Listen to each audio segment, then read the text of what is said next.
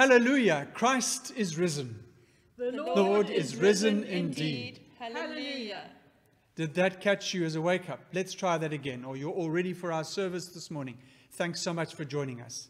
Hallelujah, Christ is risen. The Lord is risen indeed. Hallelujah.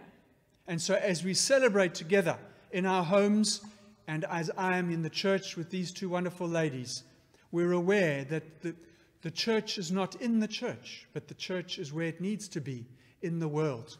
I hope your table is ready. I hope you've got your candle ready, because one of the first things we're going to do now is move across and we're going to light our Easter candle.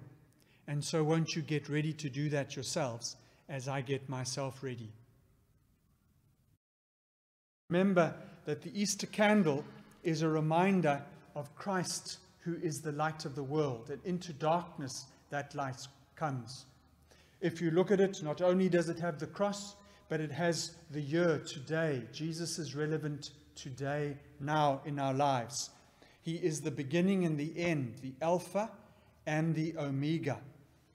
We're now going to put these little blocks of incense in to remind us of his death for us on the cross, his wounds in his hands,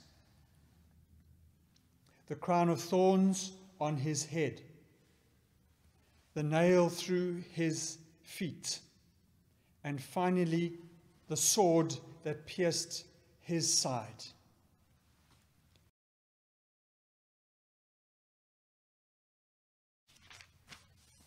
And now as I light the candle, may the light of Christ rising in glory dispel any darkness in our lives, in our homes, in our hearts.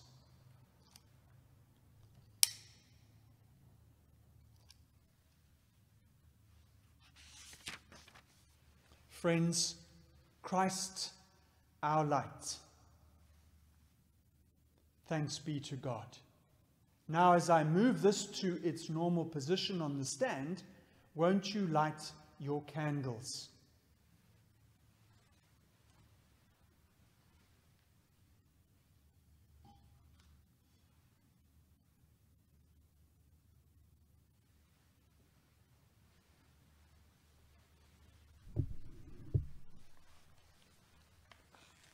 Have you had a chance to light your candles?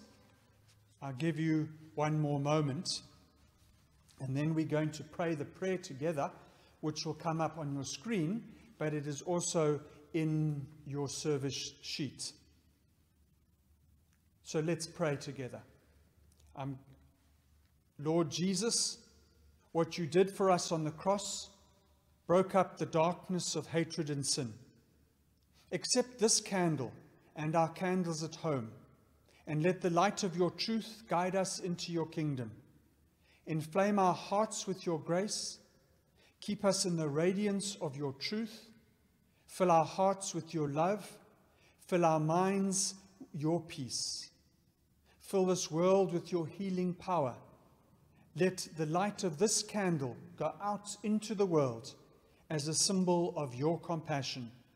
In Jesus' name we pray. Amen.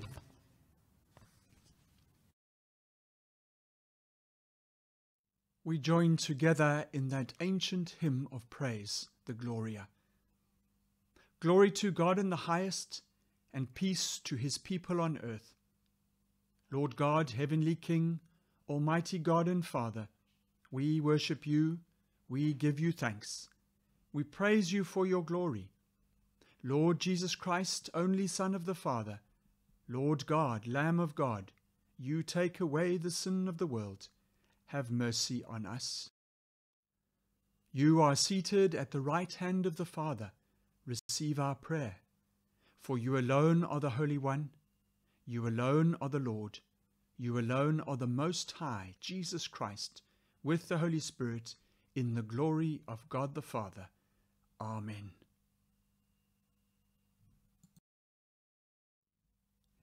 Let us pray. As we go into a time of penitence and confession, we are invited on this Easter Sunday to renew our faith commitment to God. And so before we confess together, I ask you, Do you turn in faith to Christ? I do. Do you then renounce all evil? I do, with God's help. Will you obey and serve Christ? I will, with God's help. And so maybe just in quiet reflect on those 3 promises that you have made.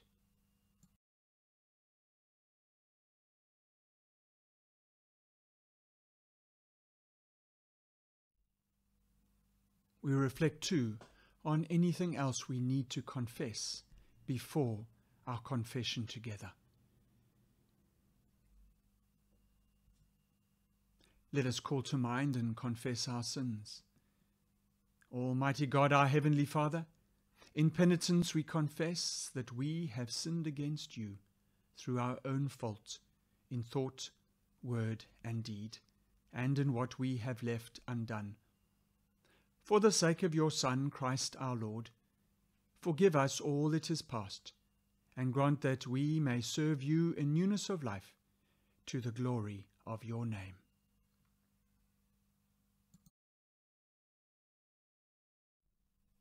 Almighty God, who forgives all who truly repent, have mercy on us, pardon our sins, and set us free from them. Confirm and strengthen us in all goodness, and keep us in eternal life. Through Jesus Christ our Lord. Amen. We continue in prayer as we join together in the collect for today. We pray together. Lord of all life and power, through the mighty resurrection of your Son, you overcame the old order of sin and death, and made all things new in him. Grant that we, being dead to sin, and alive to you in Jesus Christ, may reign with him in glory, to whom with you and the Holy Spirit be praise and honor, glory and might, now and in all eternity. Amen. Please get ready for our 2 readings.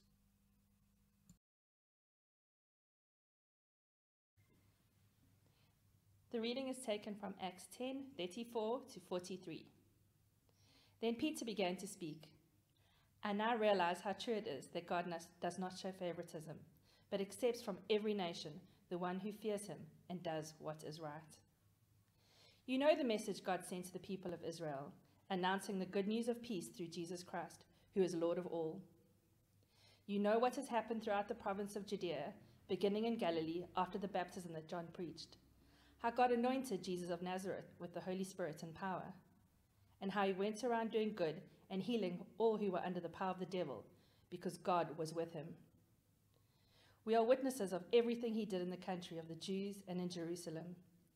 They killed him by hanging him on a cross, but God raised him from the dead on the 3rd day and caused him to be seen. He was not seen by all the people, but by witnesses whom God had already chosen, by us who ate and drank with him after he rose from the dead. He commanded us to preach to the people and to testify that he is the one whom God appointed as judge of the living and the dead. All the prophets testify about him.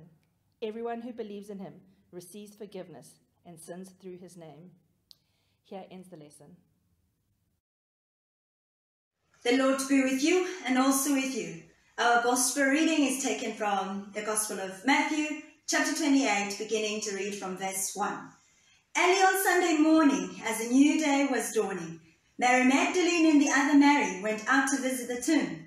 Suddenly there was a great earthquake, for an angel of the Lord came down from heaven, rolled aside the stone, and sat on him. His face shone like lightning, and his clothing was as white as snow. The guards shook with fear when they saw him, and they fell into a dead faint. Then the angel spoke to the women. "Don't be afraid," he said. "I know you are looking for Jesus, who was crucified. He isn't here. He is risen from the dead, just as he had said would happen. Come, see where his body was lying. And now go quickly and tell his disciples that he has risen from the dead, and he is going ahead of you to Galilee. You will see him there.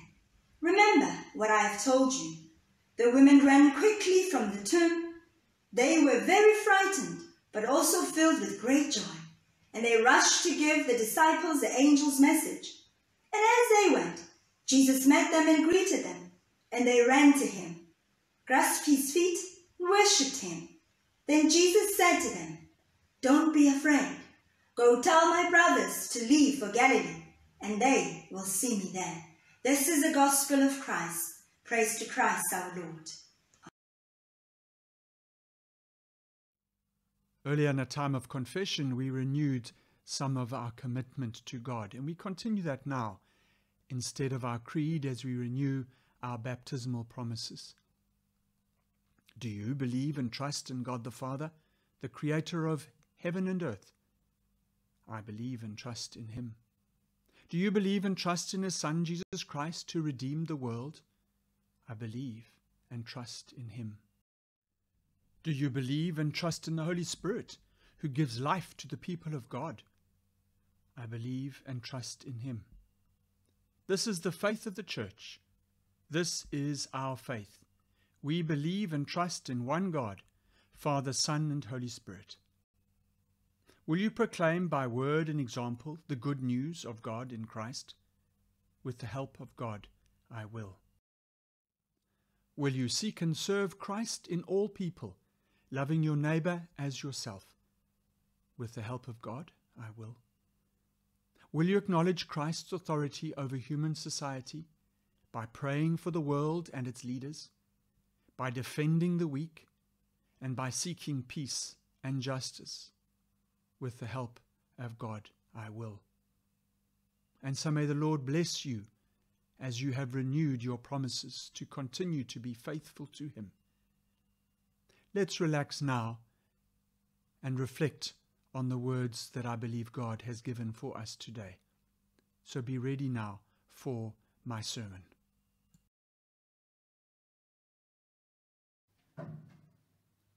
What are you fearful of at the moment? What are you anxious about? Fear is a reaction to an immediate threat. Anxiety is a reaction to a potential threat in the future. Have a look at this little picture. You see the shark, the immediate threat, and the potential threat of anxiety. Many of us have fear now because of the immediate threat of the COVID-19 virus. Many of us have anxiety because we're not sure what the future looks like for our family, for our work situation, economic environment, our country and the world. The recent extension of our lockdown will increase both levels of fear and anxiety. But why am I talking about fear and anxiety? Because that is what we find in those early hours of the first Easter Sunday morning. Not a lot of praising and worshipping and hallelujah proclaiming about the resurrection of Jesus. No, fear and anxiety dominate. Where are the disciples? They are huddled in fear behind locked doors. Fear of the immediate threat that they too may be arrested by Roman soldiers. Anxious about the future. The whole reason for their last 3 years of their life was living to follow Jesus. And now he was dead. What were they going to do? What was going to happen? Our reading today had two fearful groups, the Roman soldiers and the two Marys. The Roman soldiers, hardened guards of Pilate's elite. We read that when the earthquake rolled away and the angel arrived, I quote, "The guards were so afraid of him that they shook and became like dead men." Paralysis is a symptom of severe fear and shock. And the two Marys, they became fearful when they arrived to anoint Jesus' dead body and found the tomb open and empty. And the angel said to them, "Do not be afraid. Do not be afraid. There's no immediate danger or crisis that you need to respond to with fear. It seems to me that the standard greeting of angels always has to start with, do not be afraid, to Mary, to Joseph, to the shepherds in the fields. But I suppose if I met an angel, he would have to say that to me as well. Do not be afraid. Angel or not, the message for us today, friends, this Resurrection Day, this Easter Sunday 2020, in the midst of the COVID pandemic, do not be afraid. The angel then explains why they need not be fearful. I read, do not be afraid, for I know that you're looking for Jesus, who was crucified. He's not here. He has risen, just as he said. Come, see the place where he lay. Then go quickly and tell his disciples, he has risen from the dead and is going ahead of you into Galilee. There you will see him. The angel explains and gives details about what the new reality is, in a way that should begin to free them from fear. The tomb is empty, but that is okay. Come and look. In fact, that's what it's meant to be, empty. Jesus, who you're looking for, is alive, and you will soon see him. So go and tell his disciples, and together you will meet him in your normal place in Galilee. These words should have calmed their fear, but I'm sure they were still very confused and stumbled away with mixture of fear subsiding and joy rising. But the passage has another do not fear command. This is in fact is one given by Jesus himself. As the Marys wander away from the empty tomb, full of conflicting emotions, they bump into Jesus. We read, so the woman hurried away from the tomb, afraid, yet filled with joy, and ran to tell his disciples. Suddenly Jesus met them. Greetings, he said. They came to him, clasped his feet, and worshipped him. And then Jesus said to them, do not be afraid. Go, tell my brothers to go to Galilee, and they will see me. Now they were afraid again, but probably a fear of amazement, of wonder, of awe. I can easily visualize them falling at Jesus' feet, grasping them, and mumbling all sorts of words out of their mouths. Jesus says the same things they heard from the angel. Do not be afraid. Go and tell my brothers to go to Galilee. There they will see me. Do not be afraid, Jesus says. I'm here with you now. But tell my brothers also to not be afraid, to meet me in my normal place, our usual place in Galilee. There they will see me. The angel and Jesus attended to their anxiety by giving them a clear picture of the future, and Jesus is included in that picture. So, friends, who has the authority to say, do not fear? Does the president of a country have that? I think not. Do doctors have it? I think not. Do pastors and priests have it? Most definitely not. None of us have the authority to say, do not be afraid. Only God, or one of God's angels, has that authority. But when God says, do not be afraid, this is not some assurance that nothing can or will never go wrong. It is not an assurance that everything will turn out for your best. Rather, it is an assurance that whatever may happen to you, whatever a day might hold, God has the power to strengthen you, to uphold you, and to be there with you. Whatever we face, we do not face it alone. Whatever we encounter, it is in the strength of Christ's love. And that's what we understand today. The resurrection tells us that love conquers even death. Because God's love ultimately gets the last word in the end, and sometimes even before the end. God's love is triumphant. Think about it. God's love brought Jesus back to earth. God's love took Jesus to the cross.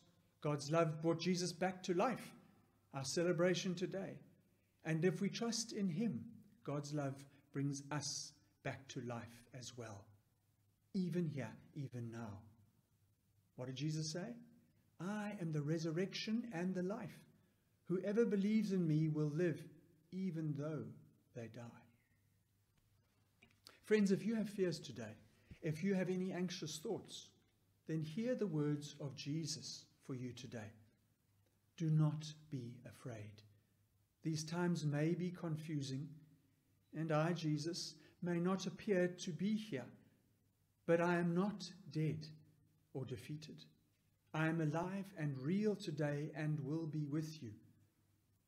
Do your normal things. Go to your normal places, and you will see me there. I will be found by you.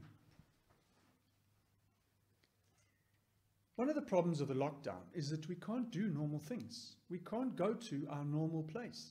For most of us, our normal place for worship, to focus on Jesus and feel closer to him, is in our church, St. Martin's, 12 Telsey Drive, with our family, our community. While we do know that God is everywhere, we all have certain places and where people feel more connected, and they're more important for us in our journey. And so it's normal to feel a bit disconnected at this time. I do. I'm standing here echoing around this empty church without you. It feels disconnected. But this is only for a time, a period of time, and that period of time need not be wasted. What I mean by this is we need, during lockdown, to create new normal places to be with God, to meet with Jesus. And our home should provide this for us. I know that many of you have a routine in your daily life to read the Bible, to spend time in reflection and prayer. And you have a place in your home that you normally do that from. But some of you don't. And so the encouragement at this season is to make for yourself in your home a special place, a place where you can go and meet with God and sit at Jesus' feet and listen to his voice and connect with his heartbeat, loving you. This is a wonderful opportunity and a challenge for us all. So what happens? The disciples do go to Galilee and meet with Jesus in their normal place on the mountain. This is how Matthew records it. Listen carefully. Then the 11 disciples went to Galilee, to the mountain where Jesus had told them to go. When they saw him, they worshipped him, but some doubted.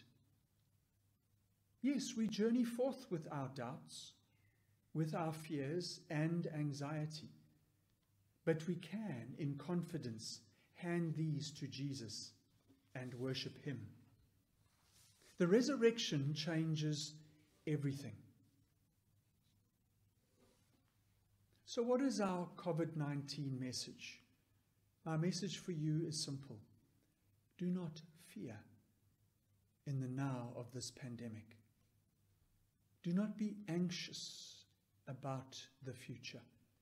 No matter what, God in Christ will strengthen and enable you to face it with him. In fact, Matthew ends his gospel and this chapter with these wonderful words of Jesus.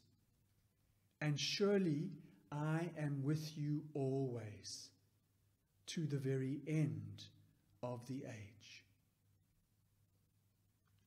Amen. I'm going to end there today, but I will be sharing some more ideas on resurrection in my voice notes in some of the days ahead. So do listen out for those. We're going to move into a time of prayer now, and Bully is going to lead us in our prayer.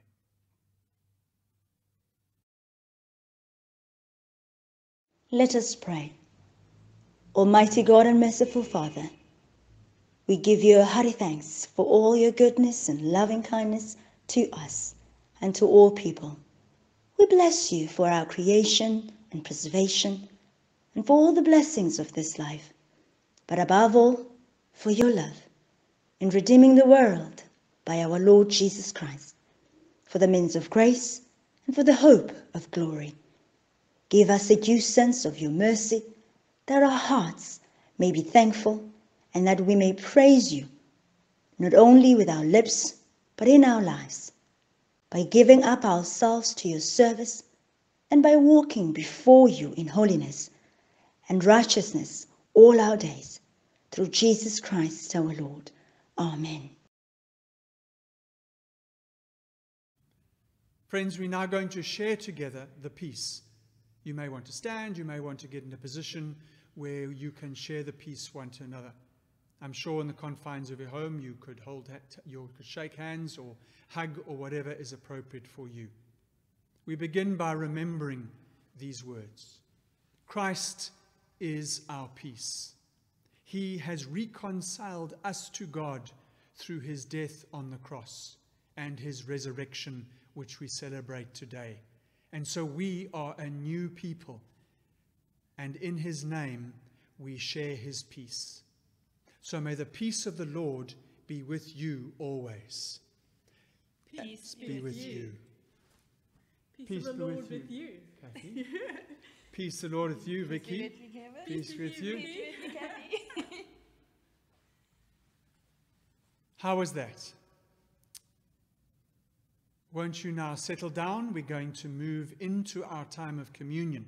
So you may want to sit so that you and the communion table that you set up are in appropriate places together.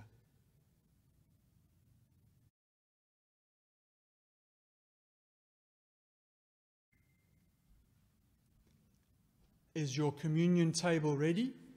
So I'm just going to take the veil off mine. The color is white because it's a celebration today. I have my big communion wafer on this pattern. We have already put wine into our chalice. I hope your wine is already poured and that your bread or something appropriate is ready to use. You can follow in your booklets, or the words will come up on the screen as well. Jesus is risen. Jesus is here. His Spirit is with us. Friends, lift up your hearts. We lift them to the Lord. Let us give thanks to the Lord our God. It is right to give him thanks and praise. Your Spirit is fire within us. Your breath is power to purge our sin and warm our hearts to love. As children of your redeeming purpose, freed by Christ, whose resurrection opens the gate of life, we offer you our praise, with angels and archangels and the whole company of heaven, singing songs of your unending joy. Holy, holy, holy Lord, God of power and might, heaven and earth are full of your glory. Hosanna in the highest. Blessed is he who comes in the name of the Lord. Hosanna in the highest. And now we give you thanks, because in his victory over the grave, a new age has dawned. The long reign of sin is ended. A broken world is being renewed, and humanity is once again made whole. Make holy, therefore, this bread and this wine, both here on this table and in our homes. We pray that you would send down your Holy Spirit upon them like dewfall, that they may be to each of us his body and his blood of our Lord Jesus Christ. We remember on the night before he was betrayed and crucified, Jesus took bread and, giving thanks, blessed it and gave it to his disciples, saying, "Take this, all of you, and eat of it, for this is my body which is given up for you. Do this in remembrance of me." In a similar way, when the supper was ended, he took the cup, and once more giving thanks, he gave it to his disciples and said, "Take this, all of you, and drink from it, for this is my blood, the blood of the new and eternal covenant, which will be poured out for you and for many for the forgiveness of sins." Amen. And so we proclaim together the mystery of our faith. Dying, you destroyed our death. Rising, you restored our life. Lord Jesus, come in glory. And so let us pray. As we pray, we are going to pray the prayer that Jesus himself taught us to pray. Our Father in heaven, hallowed be your name. Your kingdom come, your will be done on earth as in heaven. Give us today our daily bread. Forgive us our sins as we forgive those who sin against us. Lead us not to temptation, but deliver us from evil. For the kingdom, the power, and the glory are yours, now and forever. Amen. Friends, the bread which we break, is it not a sharing of the body of Christ? We who are many are one body, for we all partake of the one bread. And so I invite you to draw near to one another, to receive the body of Christ, that you might become that body in the world, to receive the blood of Christ, that you might live out that life in the world. You may want to, if you're a big group, pause the video at this point as you distribute communion to one another. Kathy and Vicky are going to come up and receive from me.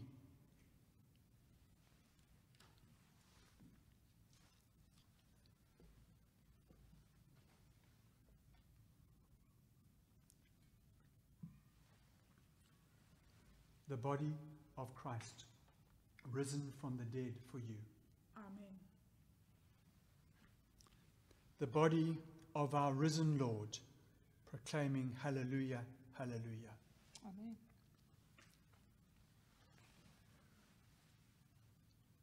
The blood of Christ. Amen.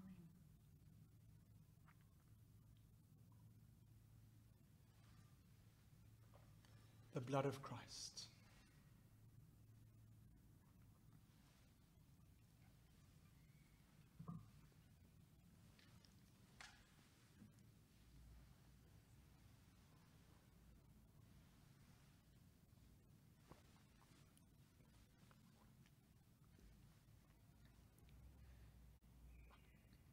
Give thanks to the Lord, for he is gracious.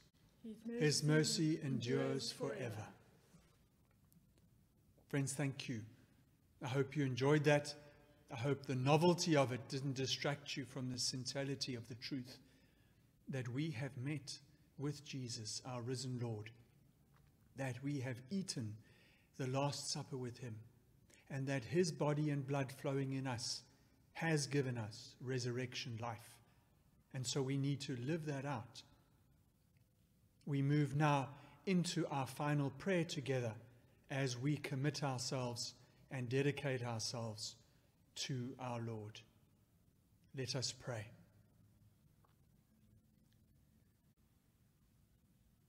Father Almighty, we offer ourselves to you as a living sacrifice in Jesus Christ our Lord.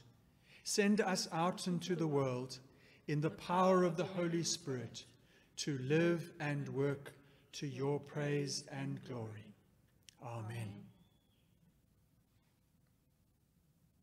And so may the blessing of the risen Christ be among you and remain with you. May you know God the Father as your Father. May you know Jesus as your Savior, as your friend. May you know the Holy Spirit living in you, empowering and equipping you. The blessing of the Father, the Son, and the Holy Spirit be among you and remain with you now and always. Amen.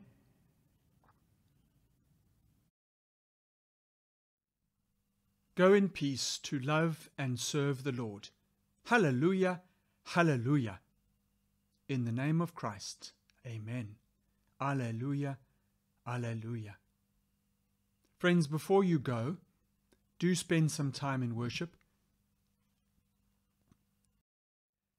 On your service sheet, there's some links to some wonderful hymns, old and new, depending on your preference. Spend time singing praises to God in worship. Thank you for joining us, and have a happy, happy Easter.